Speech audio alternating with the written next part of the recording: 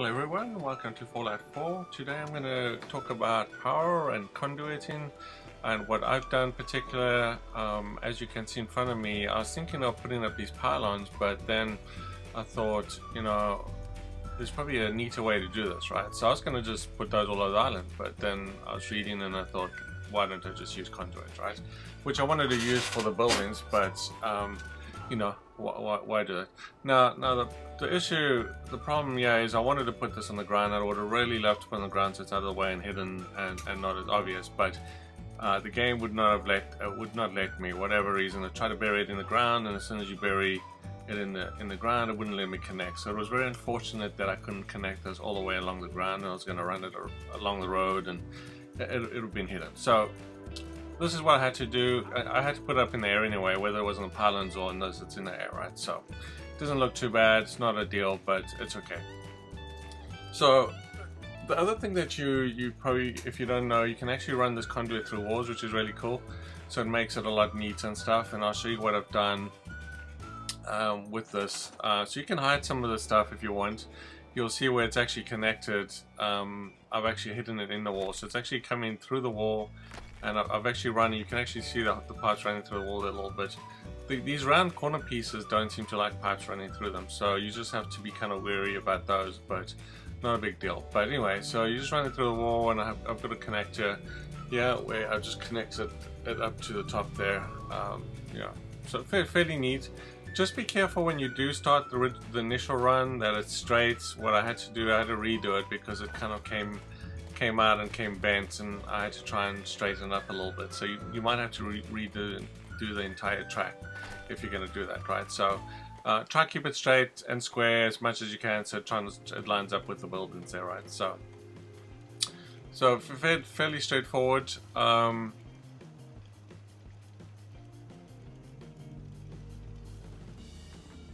Let me just get rid of these guys since we don't need them anymore.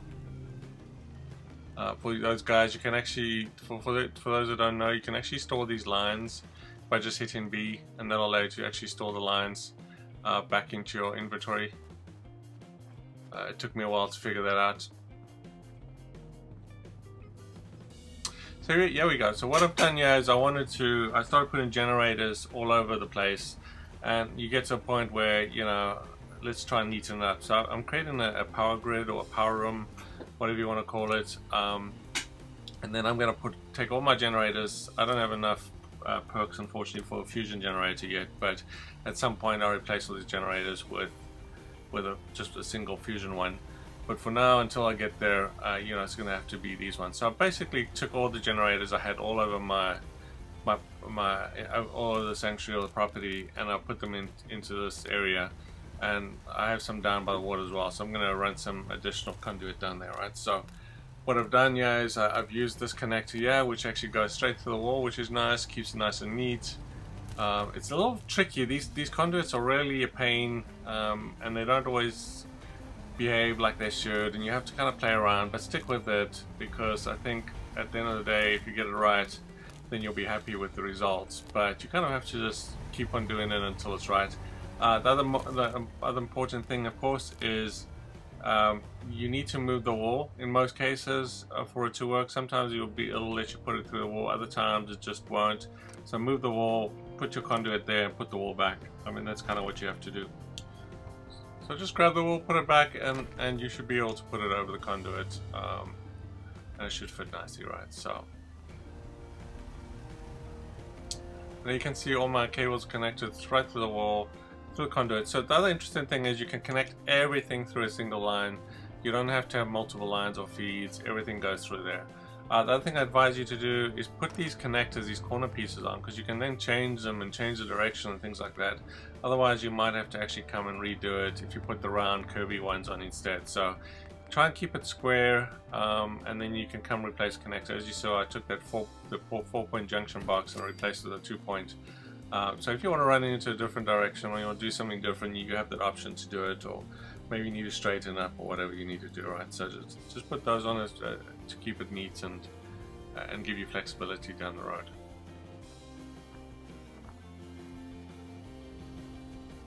Okay, let's check. So it's nice, pretty nice and square and neat. as clear as I could get it. It's not perfect. So yeah, I'm just double checking all my lights are on. I've got my radio tower here. Just one point about the radio tower. I'll come back to that in a second. Not everything allows you to funnel power out of it, right? So, like the radio tower, for instance, I can feed another pylon with it. So, if you're going to run pylons, just look at the radio tower as devices that connect to the power and not necessarily a funnel. It's kind of weird because some of them work, like for a lamppost, for instance, you can funnel power. So I'm not sure why, for whatever reason, I tried and I messed around and it just wouldn't allow me to funnel power through these guys, right? So yeah, so we'll just put these. I'm just going to reconnect these work lights here quick, and it just makes it a lot. To me, I think it makes it a little bit neater. I mean, you've got a single hole there. So these are the guys that wouldn't allow me to funnel power, right? So whatever reason. So I've got that. And my decontamination arc. So for those guys who want to get rid of the radiation, that decontamination arc is pretty cool. So you don't have to go and find right away all the time, and you can use it to sell it instead and buy stuff. And I'll be making a video on just doing that and how you can barter the stuff instead of using it. So yeah, just create a decontamination arch. So I maybe put that even at the entrance would be kind of cool. Make everybody walk through it. Okay, so you can see all my lights at the top here are actually powered off. So I just want to double check my connections. Yeah, I've been messing around with the different lines and moving them around. You can see my lights here and my laser turns down. Okay, connect those. And then I need to connect it down at the bottom here, but again, it doesn't allow you to kind of pull cable through a wall, unfortunately. So I'm going to have to put another conduit at the top here. Yeah, it's all iffy. And these curved core walls create a bit of a issue as well. I mean, they look kind of cool, but a bit of a pain to deal with. Okay, so now to get another power conduit right at the top there. I'll connect them and then I'll reconnect them.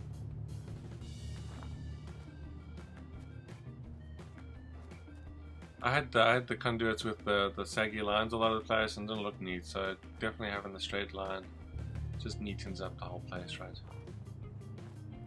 I've got generators down by the water and I've got generators by the gate, so what I'm going to ultimately do is move those two to my power grid, and then I'm going to run conduit down to both the water, along the water, and then onto the gate is probably what I'll do, or I'll go to the side.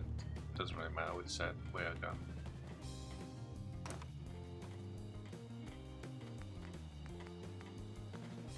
For those guys that haven't done the water purifiers down by the water, definitely do that.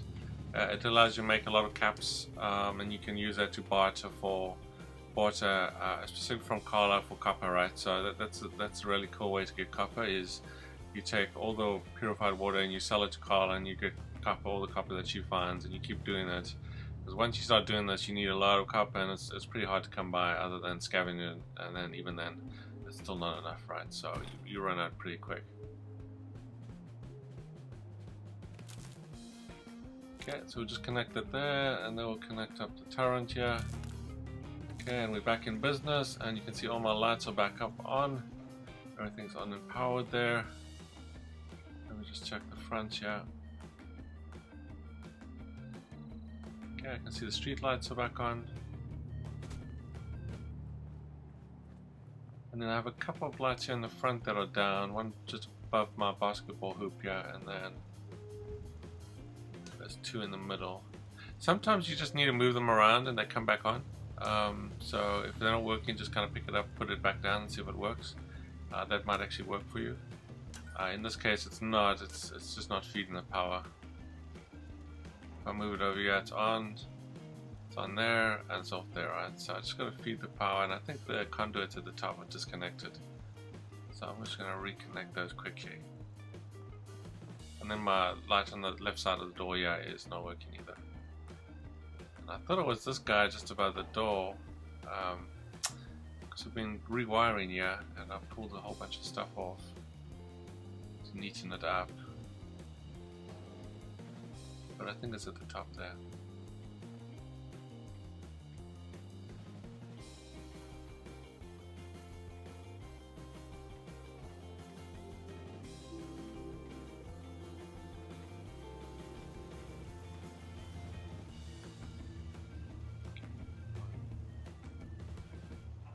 I'm gonna move this guy in, see if I can do something here, but it's not doing it. Sometimes it's tricky in the way the buildings are interconnected. Sometimes the lights will work, sometimes they won't. I don't fully understand it. I watched a few videos on it, and you know, some kind of ideas why they don't work, and it's vicinity and location, how far it is and stuff, right? But and also, there's also a connector called the radiator that allows you to do. It's kind of more like I guess it's like the power conduits as well, but they're more like a kind of a Wi-Fi connection where you know, you can just radiate power in a certain small area, but it doesn't really extend very far. So I don't think it's very powerful. But I'll show you. I've got one. I've got a few at the gate that I messed around with, and it seems to kind of work a little bit. I had to put 2 instead of 1. 1 should have been enough, but it didn't work. Okay, so here we go. This guy's actually disconnected here, so disconnected there. I'll probably neaten that up a bit later. And there you go. We're back in business. All my lights are back on. So I've just basically replaced all the generators that were sort of in front of this building across the road, moved them to the power grid, and then I've rewired, got rid of the pylons here, and rewired a whole bunch of stuff. So it looks a whole lot neater than it used to look. I mean, as most of you guys start off and put generators all over the place, and you got freaking generators everywhere, right? And it just looks messy and stuff, right? So as you can see just to the right here, I've got generators here. So I'm going to move those down to my power grid later, but let me show you what I've done to the front gate here. I'm going to mess around with some of these neon lights, and my spelling's totally off. This is the first time I actually put the lights on, first time I've actually seen it light up, so I'm going to have to fix the spelling there. But let me talk about the radiators here. So these radiators just kind of fit on the ends of this conduit. It's a little finicky again. It doesn't like to be put in certain places. You just kind of have to kind of keep at it and move pipes around and keep doing it until you get in the place you want it. It's really finicky, right? But they do fit in walls and underneath walls and stuff, so you just have to kind of move the wall around and take it off and put it back and stuff, right? I mean, it doesn't seem to like to be at the edge, but eventually I got it at the edge. But anyway, they kind of set it into a conduit, and then I got another one in the front here. So the conduit on the left there wouldn't light up the ones in the front, but they did light up the ones on the side here, so I'll show you those in a sec. And I don't know where that wall came from. I must have taken it away somewhere and put it back, so I'll just get rid of it. It doesn't fit yet, it's not supposed to fit there. I had it open. I think I had it open, maybe I didn't. Yeah, I think I did actually have it. I'll come fix it later. I didn't want them to, the reason I had it back there, I didn't want mutants to shoot RPGs through the front and out the back, right? So that's why I kind of wanted to block the back walls, right? Now, just so you know, I do have a wall right around the sanctuary, but it doesn't really help because the spawning areas are right inside the sanctuary, right? So unless I'll probably make a video on the wall, but ultimately it's not going to help anyway. They'll just spawn. They actually spawned right behind me, just to the right here where the house is, on the right, the empty lot here. And then they started shooting and attacking all my turrets from behind, so it wasn't very helpful.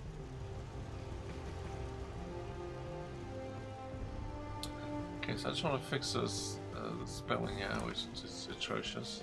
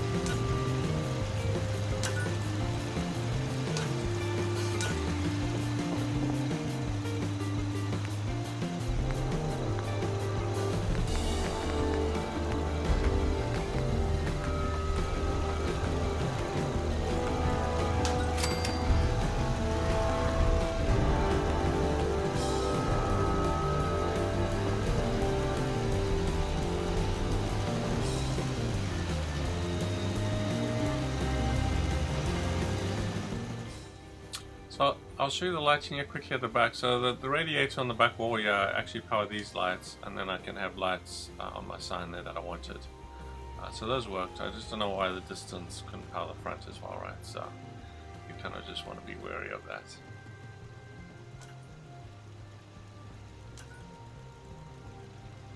And then I have a poster there that I need to power separately, which it doesn't. You actually connect it up. And just just to the right there, and if you saw, that's where I have all my water purifiers. So I'll probably run a conduit right down along the wall into feeding these guys, or down the left here, right?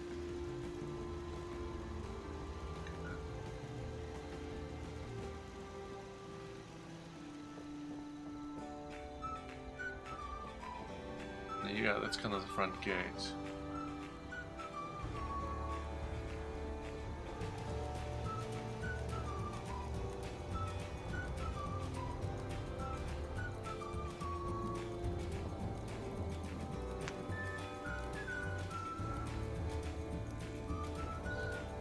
So there you go. So that's pretty much the basics that I do. Conduit's really cool and it keeps stuff neat. You don't have all these other things. It might actually cost less to actually create because you don't have all these big pylons that use a lot of materials, right? So I hope you found that helpful. I'll probably be making some more videos, so you know, do consider subscribing to the channel and enjoy and be safe. Wait there. Just one final thing about the siren here.